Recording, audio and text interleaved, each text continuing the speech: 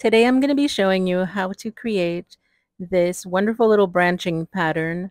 I did make this in my art journal for the 100-day project, so as you can see I did it back in March. And I would like to show you how this branching pattern here, this is actually kind of the easy part, is these larger branches in the foreground, but it's the ones in the back that are going to take up a little bit more of our time here.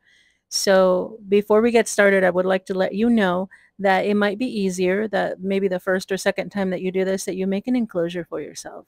So right here, I made a circle. Maybe you can make a small box or just a small shape to do this in, because I definitely overwhelmed myself when I did this the first time, because I did a full page spread and it just took a lot out of me that day because it was during the 100-day project. I only had that evening to work on it, and so I was pretty overwhelmed kind of doing this much detail in just one night. So I think it would have been really nice if I'd had the chance to kind of work on this for several days maybe and just really enjoy the process. So I think that if I have a chance, I'll come back to this and add a little more detail. So how about we get started here, and I'll show you how to start off with that little branching pattern. So let's zoom in. And for this drawing, I think I'm just going to be using one of my brush tipped pens. Now, my favorite to use for this kind of drawing is a Tombow pen. And because it is a brush tip pen, so let me show it to you right here. It is called the Fudenosuke. I hope I'm pronouncing that right. I really am trying my best. I do like this pen a lot because it really allows me to make some thicker lines without having to switch back and forth between different pens. So this little scrap piece of paper that I have here isn't too big, so this will hopefully kind of reduce the amount of space that we have to draw in. So let me see if I can grab a ruler here real quick. And so I'm thinking that this is only about 4 inches by 5 inches, 5 1/4 inches. So it isn't terribly big. So this at least helps us reduce the amount of space that we're working in. So how about we get started here by making a branch. So let's make a branch right here, and we're going to bring that line up somewhere, about right there, and then I'm going to let it open up to the right a little bit. So this looks pretty good.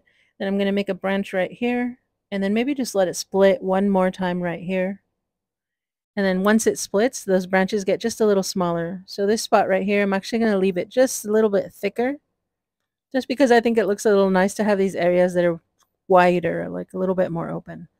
So I'm going to let it branch over here one more time. And of course, this is somewhere where you can really experiment, really try to figure out where it is that you're enjoying the branches. Where do you think they look nice? I'm going to put a branch down here and start it at the bottom. And I'm going to put this branch behind the first one. I'm just going to make these little spaces here as the branch kind of splits. So here, and maybe I'm going to let it carry through up here and then bring it down over here. So I think I could add more. How about I just try to finish this one right here, add this little piece that comes up. And actually, I think I didn't even line it up very well, but you know what? That's okay. That's perfectly fine. Eventually, once I come through and do more line work, that'll kind of get lost in the shuffle. So I just have these two main branches. I'm not going to worry about adding too many more right now, because I want to show you how to fill in those little spaces right there with all those nice little tendrils. So I'm going to start with this space right here. I think that's a nice size for a space. It's not too large, so I don't have to try to focus on a large area right now. So I'm going to take my pen and really gently just take my time, go around the edge of that space that I'm about to fill in. So I'm going to make a dark line right here. And again, this is exactly why that Fude pen is just so excellent. It really helps me make those lines nice and thick without having to switch around with different pens. I just add a little more pressure. So you see here that what I'm doing is I'm just starting adding some nice little contours, and they're going to be growing generally in the same direction that my branches were growing. So that's the direction I'm heading in. So I'm going to add these little lines, and they're going to be fairly close together. So I'm just going to zoom in a little bit so that you can see better. And these lines are going to be right next to each other, and they're just going to hug each other. So they're just these little lines. It's going to look almost like yarn, like hair. Some will be longer and some will be shorter. And you can experiment here with how you lay them on top of each other. Little ones, long ones, start them at different points, let them hug each other in different curves, different ways. So as I get to the end here, I'm just going to fill it in. So there go, all my little lines are in there. But you can see it still doesn't quite look like this over here. I'm not there yet. So I'm going to come back in. I'm going to do one more thing to these lines to help it look the same. So what I'm going to do is I'm going to start selecting some of these little tendrils and I'm going to fill them in with ink. So now it's nice and dark in there. And I'll generally kind of alternate. So I'll leave one alone, but I'll color in the next one. And occasionally I'll leave a few together. So here I'll pick this one and color it in. And how about this long one here? I'll color that one in. So I'm just filling it in with ink. And I think I want to leave these two, but I'm just going to thicken the line between them. Let's see how that works. So I'm just trying to make lots of little tendrils. They look like teeny tiny branches, and they're just kind of coming out, growing in the same direction. So there's my first try right here. This looks all right. So we've got a couple of tendrils, a lot of dark lines around them. So it's starting to look a little more like these right here. So that looks pretty good. So I'm seeing right here, how about I pick another spot? Let's go with this one next to it. It's a little bigger. And then let's do it one more time so that we can really get just a tiny bit more practice in here. So I'm going to start by doing that nice dark line around the border of the space that I'm coloring in.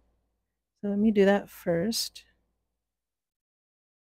Just add that nice dark line.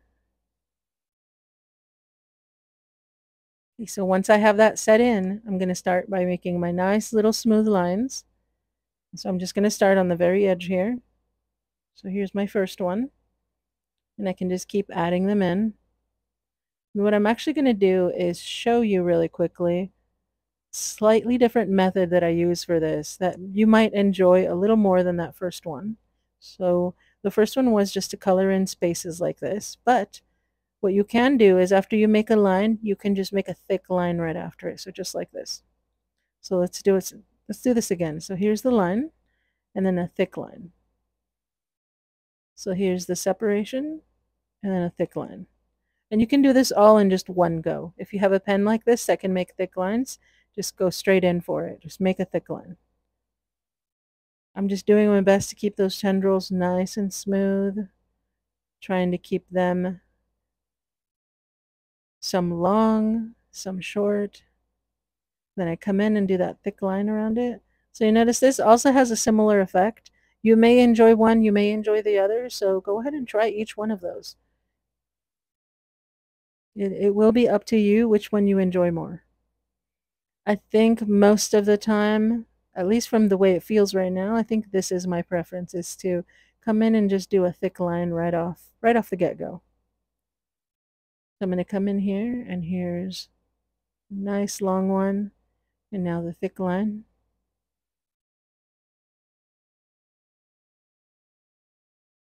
So I'm trying to alternate their lengths. Here's one that's a little shorter, and I'm going to put that thick line. Notice I'm making sure that they have these nice long pointed ends. That's what makes them look so much better. So there's a long one. Trying to remember to add those thick lines in there, and I'm just going to fill in the rest of this space here. Some dark lines.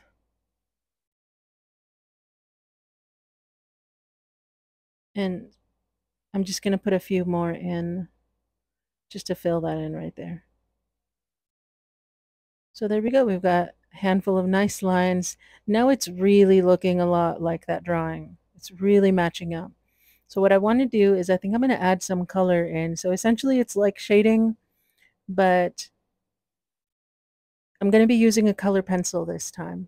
Because I know that in the original one, I really, really wanted to spend so much more time with it and I just never got around to it. So I'm going to get my color pencil. This is a Faber-Castell. It's a nice little violet. So all I'm going to do is I'm going to add very gently some color to those little points. I'm going to let that color fade in really softly. So little violet points on the very edges. It's just a really soft touch. If you have any color pencils that are pastel colors, this might be really nice in here. Or you can just go straight in with those dark colors. So I'm going to add a little bit right here too, right there. Now, just in those little tips, it's just a very soft touch of color. You'll notice that as you add more, it really starts giving it some character. And it's such a simple thing to do. It's very, very satisfying.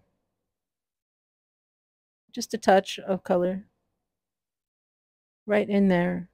And it just gives it a little bit more depth, more dimension. So how about I add just a little color to that large branch that's in the front? What goes with violet?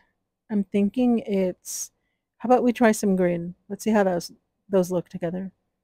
So let me grab some green. It looks like an olive green. I'm just going to add some here to the very edge of this branch. Maybe darken it a little bit on the edge and just carry it over. And I can try putting it over here as well. So I'm just letting the color act like it's some kind of shadow while the rest just stays white. So there you have it. There's just a little bit of coloring. I can keep adding it to the edges just to see what happens. It's a lot of fun doing this part. So this isn't all about the ink. Sometimes it's about adding color and just really, really seeing what you can do with those shapes, really helping them pop out really nicely. So here it is, just some simple coloring. Makes it look really interesting. So these are just some branches with some tendrils kind of growing outward really nicely. And so in my drawing, I think I might even go back to it and go in and do much more coloring on this just because I really felt like I could have spent so much more time on it. Really adding some color and some shading into the background and some of all those little spaces. It was just so satisfying. So I think I am going to come back to it and maybe add some more to it when I have some time because I really wanted to do that. So you can see I did it back in March. It's been quite a few months now, but it's just always been in the back of my mind. And so I'm really looking forward to that. As usual, please let me know if you try this pattern. Please let me know if you're having any difficulties with it or if this gives you any ideas for some new patterns to try, anything like that. I love to hear from you. I love reading your comments and your suggestions. If this gives you any good ideas, any new ideas, have fun. Have fun with this. That's what this is all about. Just taking a moment for yourself and just really relaxing. So thank you so much for watching this video. I do hope that you have an excellent day and an excellent weekend, and I will see you in the next one.